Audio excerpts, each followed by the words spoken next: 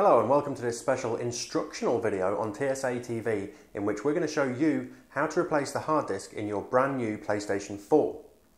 Now for the purposes of this video you are going to need one of these.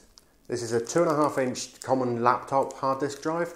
The PlayStation 4 recognises up to 1.5 terabytes. The important thing to remember with these is that you don't get one which is any deeper than 9.5 millimeters because they won't fit. A lot of these higher capacity drives go up to, some of them go up to like 12.5 millimeters.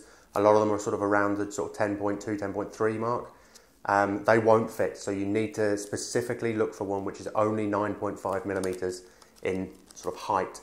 And then any SATA 2.5 inch laptop hard disk drive will do. This one is 1 terabyte because it's very difficult to find 1.5 terabyte ones, and the 2 terabyte ones are too big. The PlayStation won't use that whole capacity, so it's a bit of a waste. You will also need one of these. This is a 2mm crosshaired or Phillips screwdriver. And you are going to need one of these. This is a PlayStation 4. So we're going to bring the camera over, get a view down on what I'm doing. I haven't done this before. I haven't looked, the PlayStation hasn't been turned on. I haven't gone through this to check it, so we're going to see exactly how easy it is for a sort of a first time as soon as you open the box person that doesn't really have a clue what they're doing. So let's bring the camera over, point it down, and we'll crack on.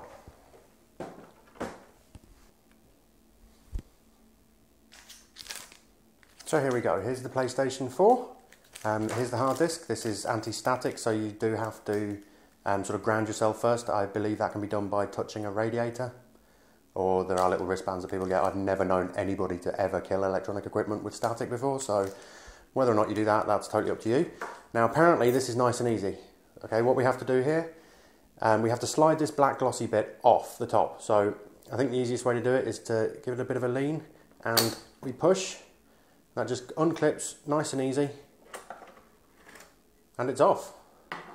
And then we have a little screw in here. This is you're looking for the screw with the PlayStation symbols around it. We just get the screwdriver in there and we'll get it open.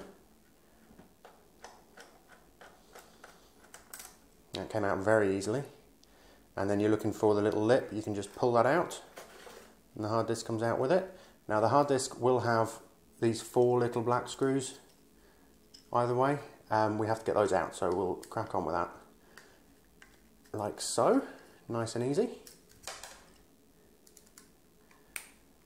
Probably not a wise thing to do this over the chassis of your PlayStation 4, just in case one of these screws falls out and disappears. Nobody ever accused me of having too much common sense, so let's just crack on. Get it done quick. And last one. There we go.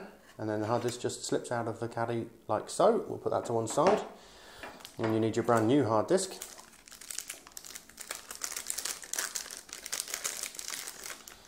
Get rid of that static casing.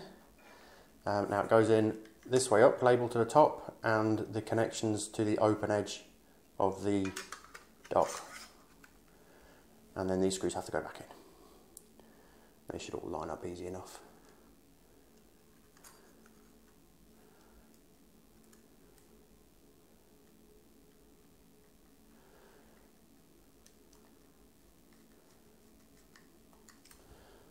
It's a good idea to put these in loosely to begin with and then go around and tighten the 4 of them up again, just so that you get the hard disk nice and sort of centered.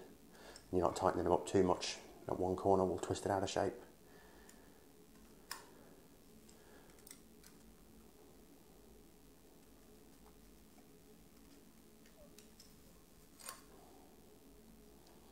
And that's the last one. Just get it a start.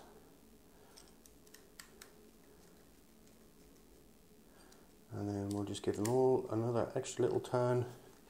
Make sure they're tight. They don't have to be too tight, but you're going to want to cut down vibration as much as you can. These hard disks do have moving parts in them, so it's always a good idea just to make sure they're firm. And then the hard disk just goes back on and slides in till the holes line up. And then your little PlayStation branded screw, I don't know if you can see that, with the symbols on it. That goes back in the hole. Like